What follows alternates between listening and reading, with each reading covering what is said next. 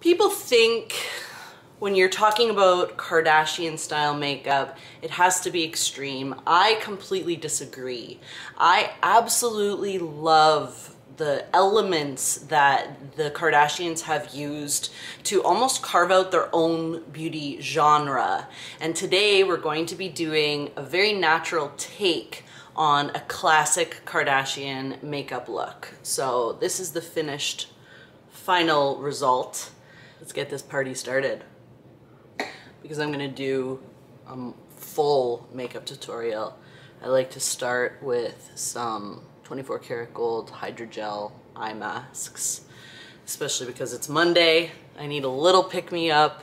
It was a very full weekend and the results speak for themselves. I turn 41 in 2 months and this is definitely everything I need in an eye treatment. Glow primer. I like to really overuse this product. I start it as if I'm using it as eye cream, like loading it up underneath my eyes. You can see you really can't have too much of it. So I really want to target the center of my face, because anytime you have a product that has the ability to glow on the skin, it gives an illusion of scattering the light and a volume. If you start it in the middle of your face and then contour the outside of your face, it really gives your skin and your face like almost like a framing effect that the Kardashians definitely do very well. They like to call it contour, which I always hesitate to use that word specifically. I know people understand what it means very clearly, but there's just, over the last 5 years, people have really taken it on like it's a very specific, almost like paint by numbers. You draw a line and you blend it in. And it's confused a lot of people because that's not really what contour was originally. Like, the word contour refers to the contours of your face. It doesn't mean dark product. It means how do I make my face look more 3D. I like to start everything with a little bit of tint. Creates a really nice priming opportunity, and because there's so much skincare ingredients in this, my makeup on top just looks more natural. I can use less of it, lasting a lot longer without ever looking heavy. And if I wear a lower cut top, I always make sure that I hit my décolleté because you don't want everyone knowing all of your secrets. I always start contouring my face by highlighting, because the opposite of contour is highlight, and that is really what makes the contour look more effective. Like eons ago, I worked with a makeup artist, incredible makeup artist named Scott Barnes, who was J-Lo's makeup artist. And he was the one that originally taught me how to contour. However, he called it the J-Lo glow. And this is Pearl Stick, right on the areas that I want to enlarge and bring forward. So including, I loved stamping it in my eyes. I don't like wearing a lot of heavy concealer. I find that it just makes me look dry and not like how I want to look. So instead I use Pearl Stick to scatter the light, give the illusion of volume, and just make me look more glowy. I love layers of glow. That is my favorite, when you, like, it's like impossible amounts, but it's small layers, so it never looks chunky or like makeup. It just looks like my skin is impossibly fresh. I'm not gonna blend in the pearl before I add contour, because I really want you to be able to see, and I don't usually do the like tiger stripe contour. Then I like to use a product I made called Light Contour. It's just about 3 shades darker than my skin tone, Very natural. Oh, I got a little bit of color this weekend. That's almost matching. However, it won't match my popsicle stick because this area of your face is always the whitest, no matter how much color you get in the summertime. And so it gives the illusion of volume. That is definitely not what I want. So I like to add a little bit of light contour right underneath, and that's going to tuck everything up, including here and here.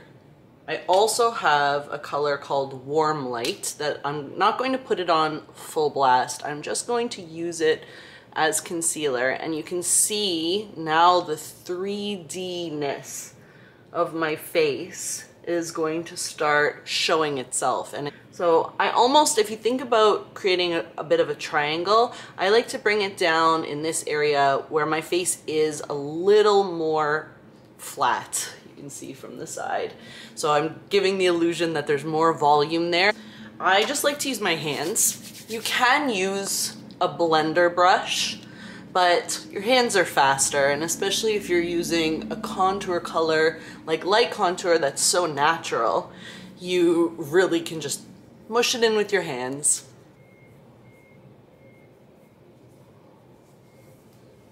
And then of course, just down onto my décolletage. At this point, I'll also look to see if I have any little guys, like little pimps that I want to cover, and I have one teeny tiny one on my forehead. So I'll just use some of the Warm Light foundation stick to go in the area of my forehead. Because I have a little bit of a smaller forehead, I'm using a lighter color. If I was trying to minimize the look of my forehead, I would use the darker color. Let's add some color to my prepped skin. I'm using a color called Peachgasm by Charlotte Tilbury. And this is basically just more glow in a really pretty peach color. I'm going to aim it right underneath the pearl stick, right above the light contour.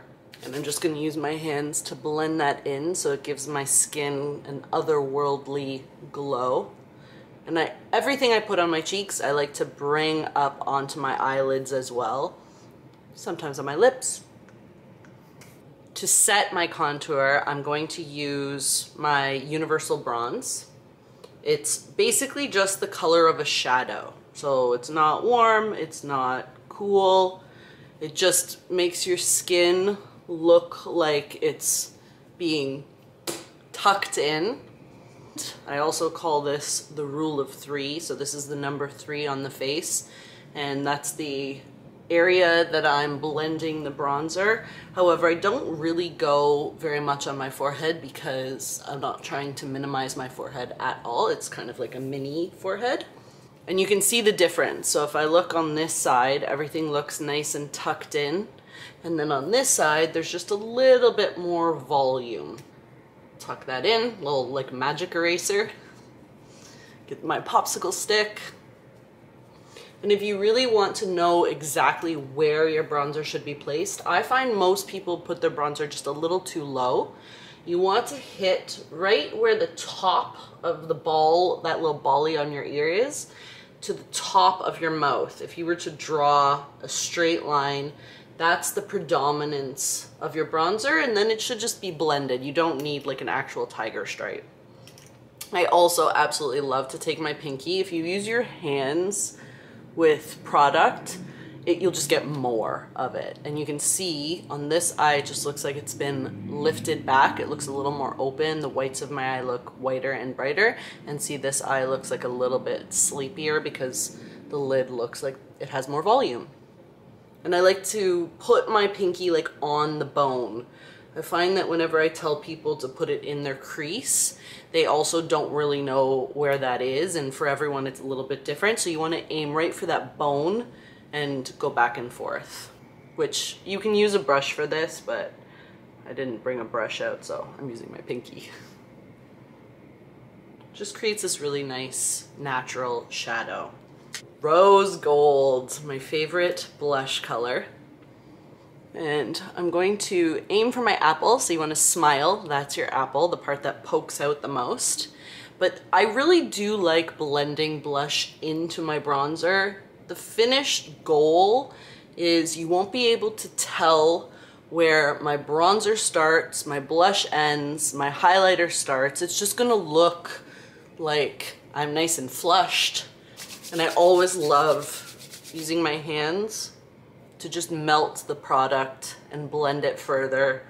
I find that it becomes one with my skin when I do this. We're gonna set makeup. I'm using the Dual Action Powder Foundation.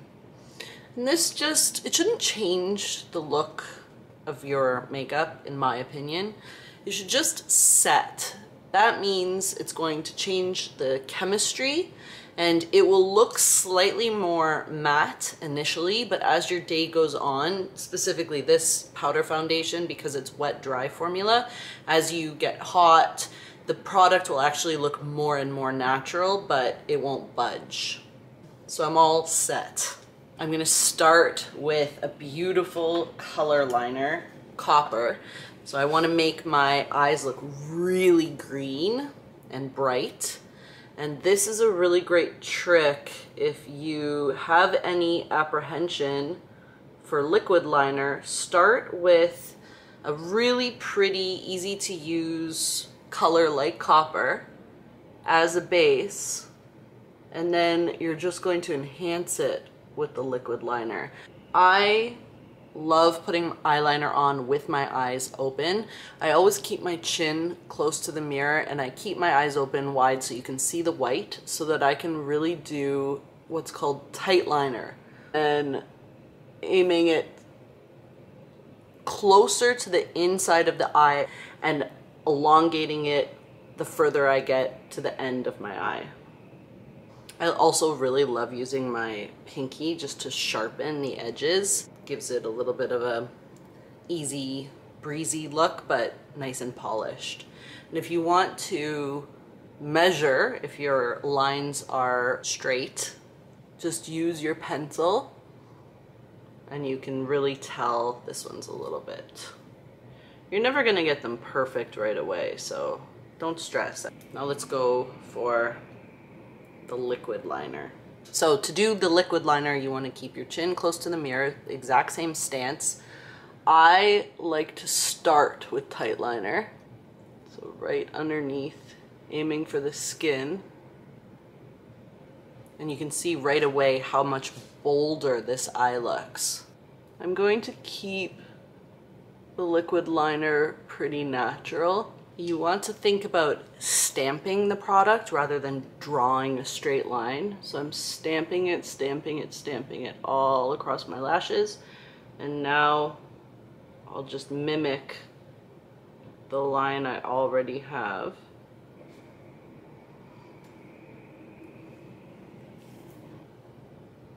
I'm happy with that. It doesn't need to be perfect, especially because once I put mascara on, you'll just see the intention of it without it being, I find if people get too graphic and too perfect, it's distracting and all you see is eyeliner. I want people to see my eyes. Eyebrows next, I keep them very natural. I basically just put a little bit of brow tint, just frames them a little bit more and keeps them in place for the day. I'm going to be using Mocha waterproof lip liner, which is basically just the color of my lips but better. It lasts all day. If you do like to overdraw your lips a little, the waterproof lip liner is a gel, so it really looks very natural. And then my favorite makeout balm. This is just a really natural lip balm that has high shine. There's a very slight blue tint to it that make your lips look brighter and your teeth look whiter, and it's very minty. So if you happen to be making out with someone, they will also thank me later. This is my natural Kardashian look, and I'm ready to take on the day.